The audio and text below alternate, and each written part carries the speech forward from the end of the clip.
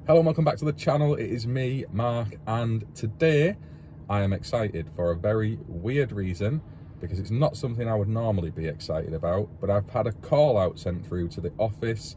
I'm the nearest one to that job in our little team, so I'm being dispatched over there. And usually with call outs, they are not something I look forward to, because 9 times out of 10 it's some leaky waste pipe that's dripped water into an electrical connection, causing an RCD to trip. And we've got to find it, then do something about it. And you know, whatever trade you're in, you'll be used to that when you get the call outs. If you're a plumber and it's a blocked toilet, it's never something we're really looking forward to, is it? Is the honest answer. But it's the stuff we have to go and do. In this case, it is a pen fault protection device that's operated. And I'm excited about that, weirdly. It's the interesting chat of industry. How commonplace are these pen faults? Is it something that's going to occur more often? Are these protection devices needed? So yeah, it's flagged up an area of interest. I'm looking forward to going to have a look at it. It's a Garo unit, so it's up front from the EV charger. This is an install that's been in a number of years. It's not one of ours, so there is an EV charger separate to the pen fault detector. The rest of the install is working as normal. So let's go to site and see what is actually going on.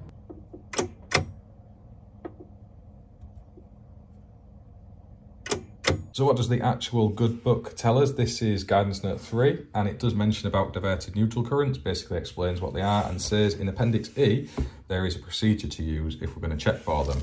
I'm not going to hold it against the authors, but it is actually appendix D, not B, but there we go. And it tells you what the dangers are for your diverted neutral currents, pen faults, and how you can check for them, and some of the voltages that might be present because of it. Okay, your steps are basically use a clamp meter to see if you've got any current flowing in the earthing system, and you should really only have a small current of a few milliamps on up to 100 amp supply. Larger currents, which it hasn't determined what those larger currents are, it's based on engineering judgment, might lead you to think there's a problem. You can then switch the power off the installation, lock off and prove dead, and your test for proving dead should be as normal. If you're still getting voltages in places you don't expect, you may have a diverted neutral current. You can check for current flowing in the main earthing conductor and your bonds using a clamp meter. The current's dropped to 0, an extremely small level is what you'd expect. But if you put a few bits and pieces on in the install and you see that current rising, then that may start to indicate you've got a problem. That's what that's telling us there. Then check for presence of voltage using a non-contact voltage detector at the main earthing terminal, along the length of the earthing conductor, your bonds and such. Now with this, I used a contact voltage indicator, and the reason for that is the DNO ops, who are generally working in rubber boots, rubber gloves, they are insulated to a large degree from that capacitive coupling that non-contact voltage indicators use. So they won't work and they can give you a false reading of nothing been there when maybe there is. So my preference is always to use a physical contact voltage indicator. But it's what it says in there, so you can do that as long as you're happy that you have got that capacitive coupling.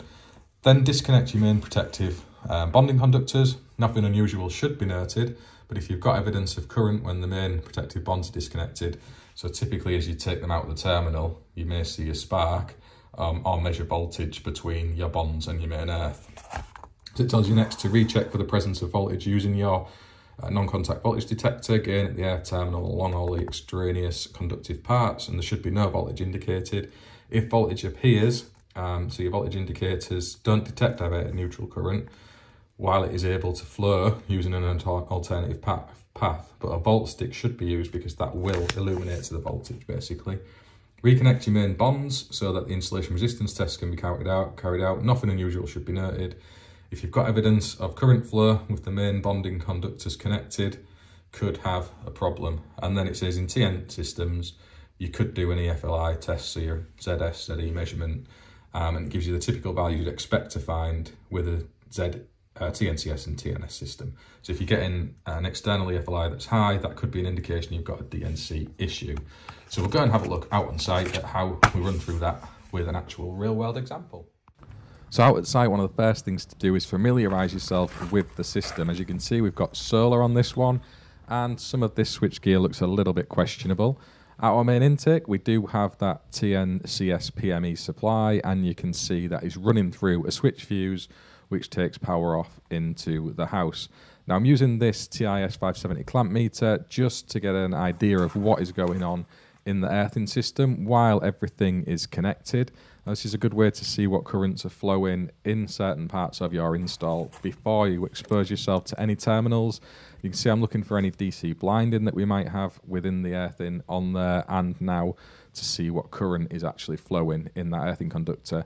And as we saw in GN3, a small amount in the milliamp range is to be accepted, and yeah, I'm not too concerned about that so far.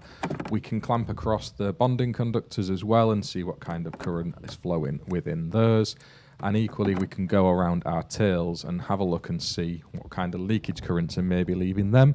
And obviously with an inverter on this circuit, there is consumer electronics in the house, you are going to get a bit of natural earth leakage. It is to be expected. So there's nothing really presenting itself there that is screaming out at me, diverted neutral current. We can use our voltage indicator, and again, this is the contact one. I wish I had put my gloves on. You really should be doing that for a basic level of protection, but it slipped my mind, and these things will happen.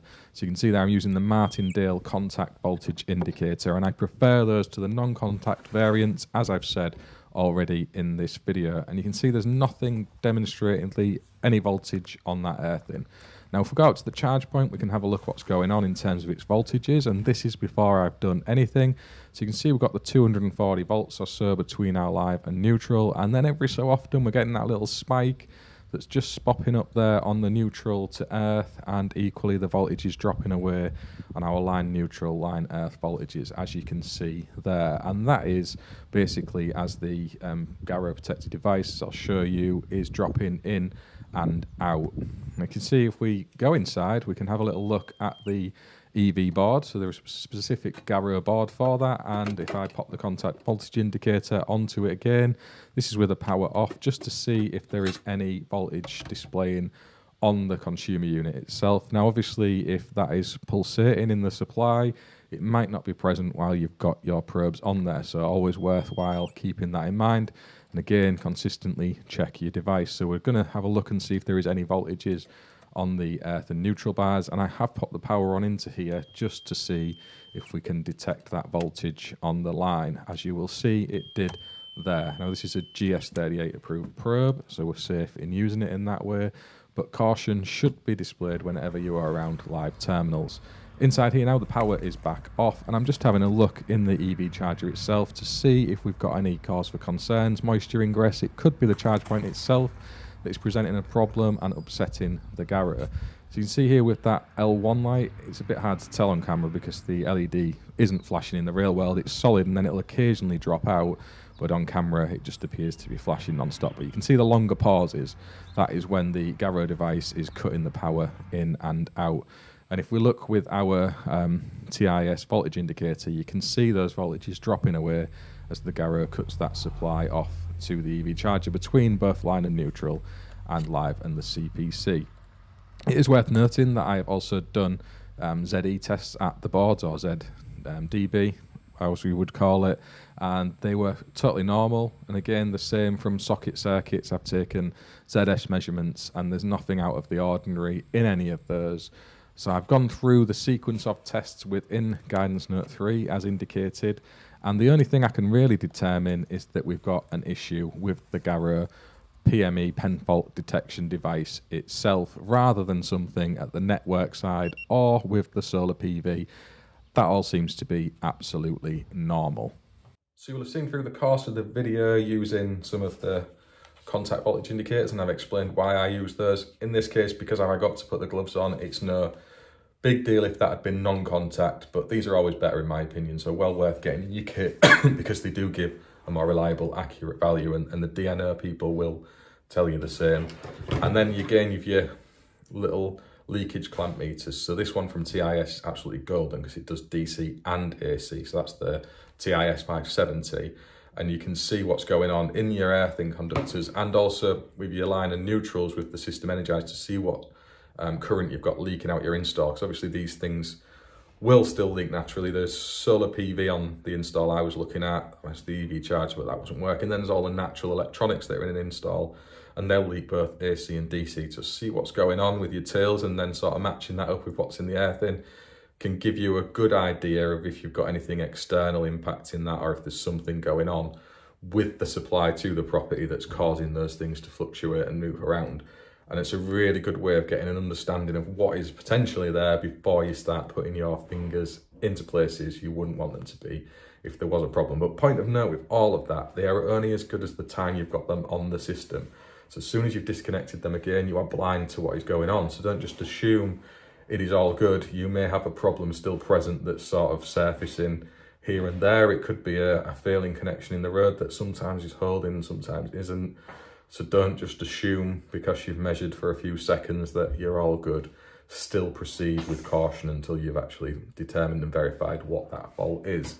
And again, I'm annoyed with myself for not putting those gloves on, but we all make mistakes from time to time. I should have been doing that. So if you are going out to a potential pen fault, make sure at the very least, get your gloves on, give yourself that basic level of protection you're going to need. Obviously, I was using the GS38 compliant probes, and I was happy to be in that environment. I wasn't really exposed to what would be live terminals under normal conditions, but obviously the earthing system during a pen fault can form part of those live conductors. So really is something that you should be doing, and I will be trying harder next time. I'm not immune to making mistakes when I'm a little bit excited going out to look at a pen fault and investigate that one. As it was, we was fine. The issue was actually with that Garo device. The voltages that you saw fluctuating when I was out at the charge point were just as that was switching in and out, so it doesn't open all of those connections at the same time. So as you would get with a neutral or an earth drop out in your supply, if it drops out there, you still see those fluctuating voltages due to that. The wider install, I repeated that test inside at a socket front and also at the consumer unit. I didn't record those things for two reasons. One, it felt a bit sketchy at the consumer unit holding probes on a phone, and that's where content and safety equations balance out in the right way. So I put my phone down and did what I was there to do in a safe way. And then out at the kitchen with the sockets, the customers there working at the dining table, it didn't feel right to be recording. I don't like doing it anyway. But rest assured, those voltages were sat rock solid. There was 0 volts between the neutral and the earth, and the 240 volts between the line and CPC line and neutral, as we would have expected. And they weren't fluctuating, they weren't moving at all. That was with the EV switched on and doing whatever it was doing with its contactor, with the PV on and off. I tried it all ways round. The ZE, ZS measurements were all absolutely on the money. There was no issue there that I could detect. So I was very happy to determine that the issue was with that Garo unit. Obviously, those things are under considerable load for quite a long time. It's been in 4 years, and it's probably just worn itself out and needs to be replaced. Customers in the process of moving house, we gave them the option of having a newer EV charge point with that detection built in. And obviously also we could also offer in some solar diversion as well as part of that, using a wall box, for example, or a Zappi. Because they're moving house, they were looking for the quickest, lowest cost solution to the problem. So we're going to go for just replacing that Garo unit for now and see if that solves it. It might not. There could still be a problem in the charge point. We couldn't test that because obviously the power won't hold for more than a few seconds. So any kind of investigative, functional and otherwise testing down there with my EV100 from TIS wasn't possible. You know, if you don't have energy there, there's nothing you can really do, and I wasn't in their mind to bypass it when there could be a potential fault. We're going to put the things we need in place and then approach that test in the future. So if that turns out to be the case, we can work with a customer to see what the best outcome for that is, if we're going to replace that for a charge point that doesn't need the pen fault and just get rid of it, or if we're going to get a budget charger in there to combine with it. Whatever we do, I will share with you on the content. We're just waiting for that Garo device to be delivered. It wasn't on the shelf at the local wholesaler, so we've got to wait on that one. And yeah, it's been interesting. I hope that's been useful for any of you following along with this and some of the things that you can take forward if you ever get called to somewhere where they might have a potential pen fault. And there is videos on the Apprentice 1-to-1 YouTube channel where I've gone into it in a bit more detail on a 3-phase system and some earlier content in and around here. It's just something to be aware of. Pen faults are super duper rare. I think there was 400 or 500 recorded incidents at a DNO level. They're not one of the bigger faults we find out in the network. There is other issues that result in hundreds of faults a week. So this is a bit of context in all of that. But obviously when those things have gone wrong, it can expose you to danger, and awareness of it is super important. I think sometimes it gets a bit over-egged out in industry and we're maybe trying to meet the demand of something that isn't actually there. Whether that becomes more of a problem in the future is open to debate. From what we're seeing, As renewables installers, the actual load demands on people's installations are dropping as solar PV and battery systems get brought into play. They smooth out those peaks and troughs, and there's actually less strain on the grid, even with electric vehicles, as I have in my house. So it's an interesting one. We shall see where that goes. If you've got any questions, as always, please do drop them in. And otherwise, I'll see you on the next one.